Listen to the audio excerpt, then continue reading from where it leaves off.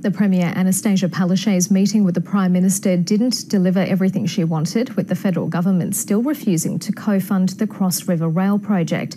Just days out from the state budget, it raises questions about the future of the project and how it will be paid for.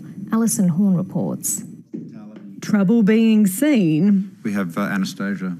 Thank you. Thank you, Prime Minister. And heard. Anastasia, did you have any luck on Cross River Rail? Still fighting. The Premier went into the COAG meeting with a clear intention, asking the Commonwealth to match the state's spending of $850 million for Cross River Rail. We need Cross River Rail. It's our number one priority, and why shouldn't Queensland's number one priority be Malcolm Turnbull's number one priority? The rail project is a 10-kilometre link between Dutton Park and Bowen Hills, which the government hopes will ease traffic congestion.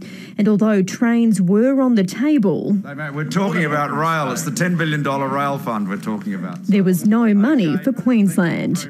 Labor now has to decide whether it will use next week's state budget to commit more funds to get the trains on track. It seems the only option open to this government will be to go out and put more money on the taxpayer's credit card. And while the Premier's been asking, her Treasurer's been outspending, with pre-budget announcements for agriculture and fisheries in regional Queensland.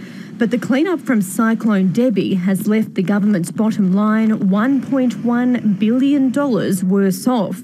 Curtis Pitt won't say if he'll need to borrow money to keep infrastructure projects on target. Since coming to office, we have considerably lowered our debt compared to when we came into office.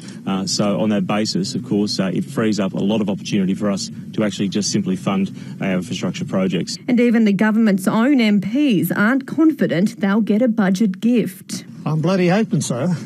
Just 4 days until we find out. Alison Horn, ABC News, Brisbane.